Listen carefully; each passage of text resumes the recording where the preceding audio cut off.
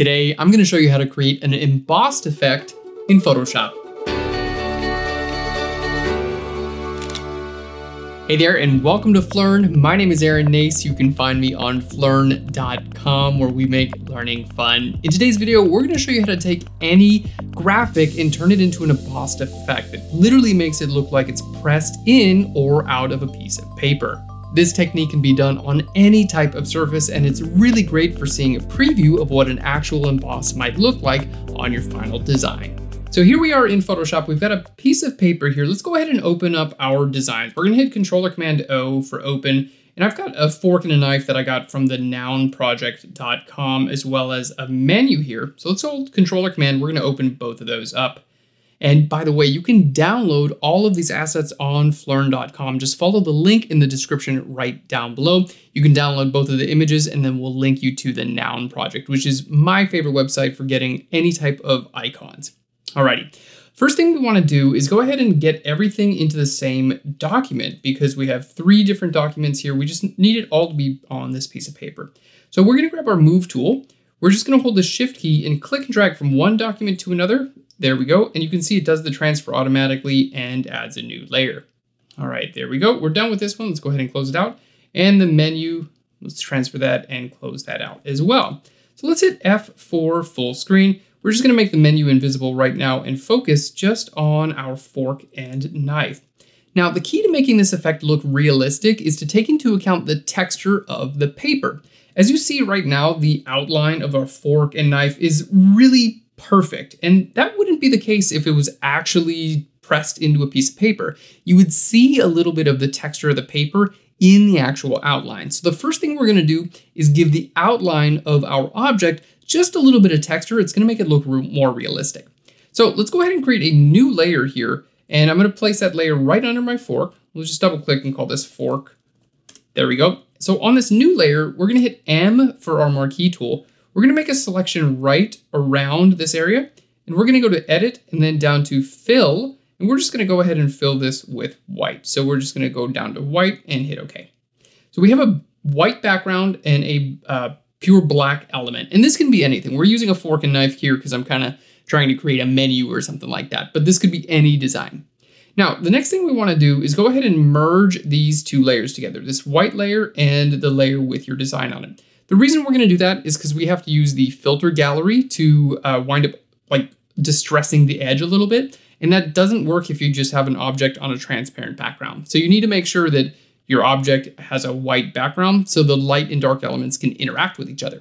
So let's go ahead and hit Shift and click on the 2 of those layers, so our fork and layer 3, and hit Control-Command-E to merge those together. So now we just have one layer with a white background and our black logo. Okay, so you can start here if you've already got a white background with a black logo. That's perfect. The next thing we're going to do is turn this into a smart object. And the reason we're doing that is because we want to create a filter, and I might want to change the settings of that filter. So if you don't want a filter to be stuck in place, you want to make sure you can do a smart object that's going to allow you to change it at any time. So let's go ahead and right click on our fork layer. We're going to go down to Convert to Smart Object. You'll see it right here. There we go, Convert to Smart Object. And you can see my little icon here, the smart object. Now we're going to go up to our filter, and we're going to go down to Filter Gallery. Now here in our Filter Gallery, this is a great place to just preview your effect. So let's go ahead. I'm just going to start off with our spatter effect. Now you can see I can increase things like my spray radius and my smoothness. We can bring this up and down. So you can start to see, okay, this might look like it was actually pulled out of effect. Let's just go ahead and hit OK here. I know that doesn't look exactly like how we want, but here you can get an idea of, see how it kind of looks like it would have the texture of a piece of paper rather than it being perfectly smooth. Now, I kind of purposely did this too much to show you that you can change it at any time. That was the reason why we made a smart object. So because we made a smart object, we see we have the smart filters, which I can turn off and on at any time. And now we have our filter gallery right here, which I can just go ahead and double click to change this. So I think this spatter is just a little bit too rough. It doesn't look like the piece of paper. It looks more like a piece of stone or something.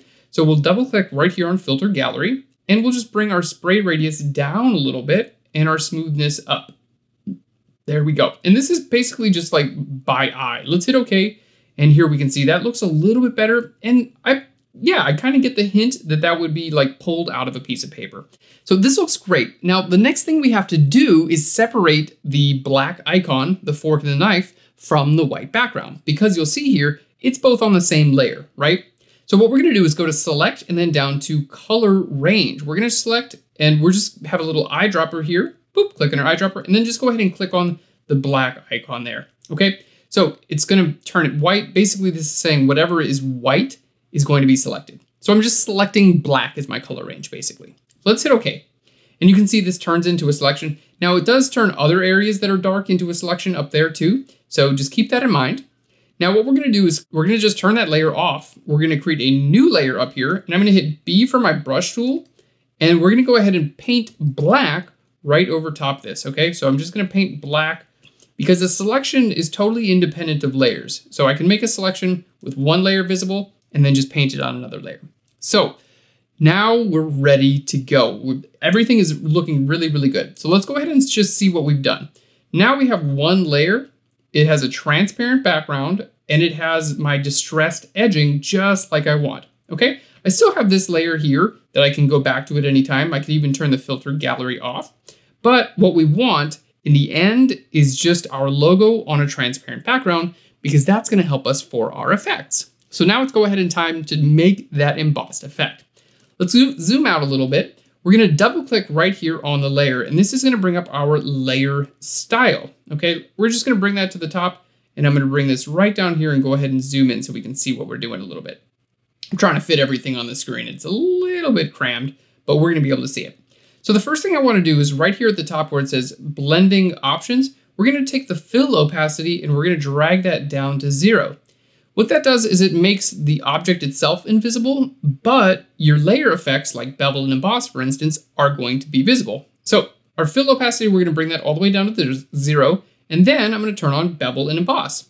And immediately you can start to see our bevel and embossed effect. Here within our bevel and embossed dialog, I can change where the light is coming from. So we wanna match the light of the original image, right? So we can see we have a shadow off to the left going like that. So we want to make sure our light source is coming from the right-hand side. So it matches the light of the original image. Now we can do things like include how much depth we'd like this embossed effect to have.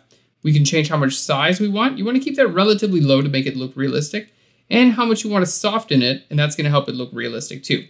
See, if it's not softened, it's not going to look real. Give it a little bit of softness, and there we go. We're looking a little bit better. All right. Fantastic. This is looking really, really nice. Now, the next thing we want to do is make sure that our shadows and highlights match the original image.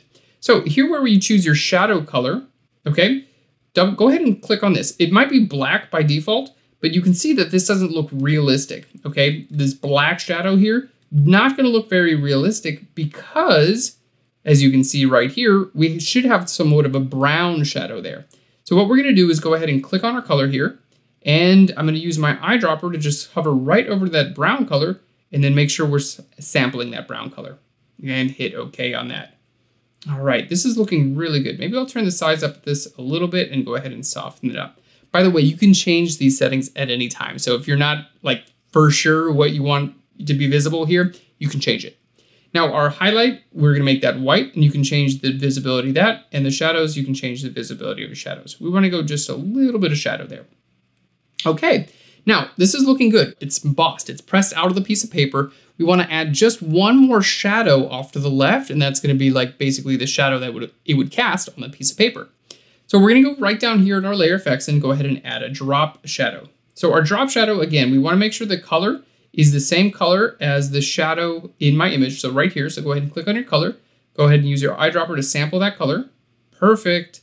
And now we can change our settings here with our drop shadow. So our distance, our opacity, I recommend keeping this pretty subtle. Obviously, you can go super far with it if you want to. I recommend keeping it nice and subtle. Go ahead and bring our distance down, bring your opacity down, something like that, and then you can change your size here as well. There we go. That's looking really nice. Let's go ahead and hit OK. And here we can start to see our effect. So we've got basically an embossed effect. I want to add a little bit of texture to this and give it a little bit of a blur as well, because the edge is still a little bit too well defined in my opinion. So we're going to go to Filter, down here to Blur, and over to Gaussian Blur. There we go. And we're just going to give it a very subtle blur, okay? So you can see how well the edges are defined now. It's a little bit too much. So I'm just going to hit the up arrow here on my Gaussian blur. Okay, I want it to kind of match the, there we go, match the blur level of the image itself. And that's looking pretty good, about 1.5. Now, the bevel and emboss I think is looking good, but it's a little bit too dark in the shadows. So I'm just going to take this shadow level and bring it down a little bit. So you can see it's kind of like a push and pull of effects here. I can keep changing these effects to get exactly what we want. There we go. And that's looking really, really nice. So the next thing I want to do is add a little bit of texture to this embossed effect. Let's go ahead and double click on our bevel and emboss there. We're going to click right where it says texture. There we go. Let's go to our texture tab. And then we can choose all types of different textures. I'm just going to choose like a grass texture. Okay, let's go ahead and scale this up and down, and you can see it right here as well. I know we're a little limited. Let's go ahead and just move that off to the left and put that right there. So I can bring my depth up, okay, and then change my scale. And then my goal here is to make it kind of look like this piece of paper, okay? So you can go either depth can be a positive value or it can be a negative value. There we go. So let's go ahead and just bring this down. There we go, and change our depth. I just want this to be very nice and subtle and something that it looks about like the depth of the piece of paper. There we go. That's looking fantastic. So we'll hit OK, and here we have a nice bevel and embossed look.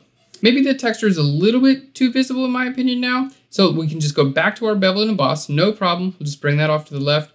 Go ahead and take my texture, and we're just going to bring our depth a little bit lower. There we go. And then maybe a little bit less softened. Fantastic. That's looking really nice.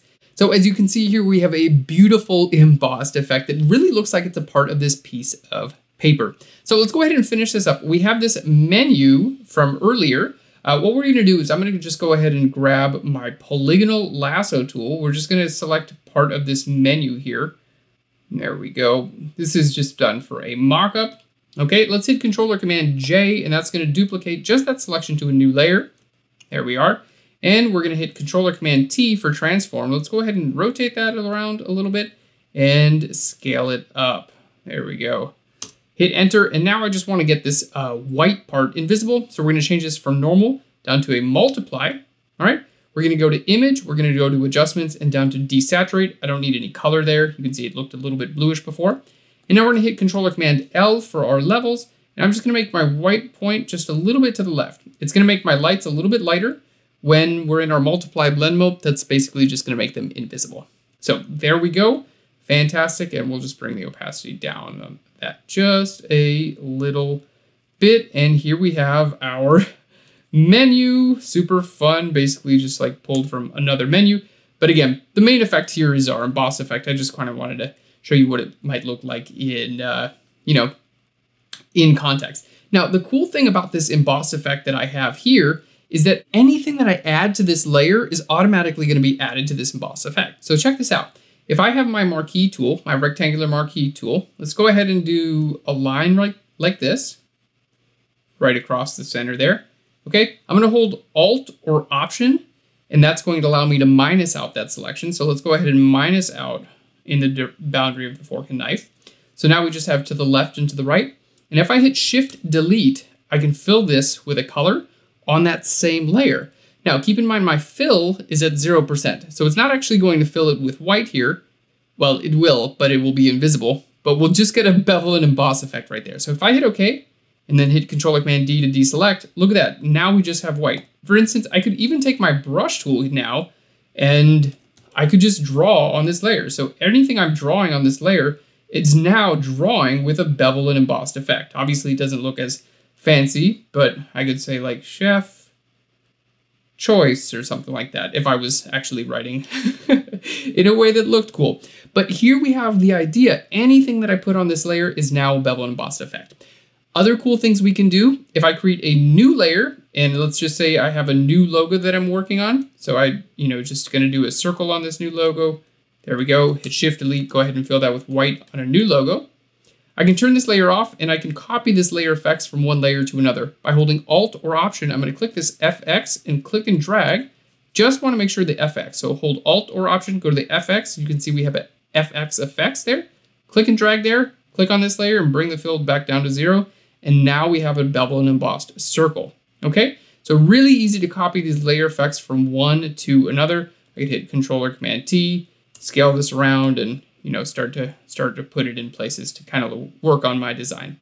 Now, best thing of all, you can actually download this entire PSD on PHLEARN.com. So you can go through all of these layers, you can get in there and take a look at all these settings and tweak them to yourself so you can really get a good understanding of how all this works together. Thanks so much for watching. I hope you enjoyed today's video. If you're ready to learn more Photoshop, photography, and Lightroom, be sure to check out PHLEARN Pro. We've got over 200 tutorials and 500 Lightroom presets available for instant download. Thank you so much. I'll PHLEARN you later. Bye, everyone.